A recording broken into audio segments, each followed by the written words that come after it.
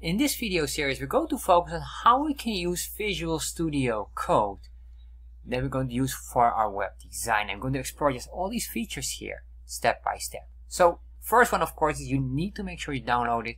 So make sure you go to code.visualstudio.com and then just download here. You can click on all the options here, and in this case for me, I have the Mac OS, so in this case I'll select this one here. Of course, depending on yours, you have to select your version here.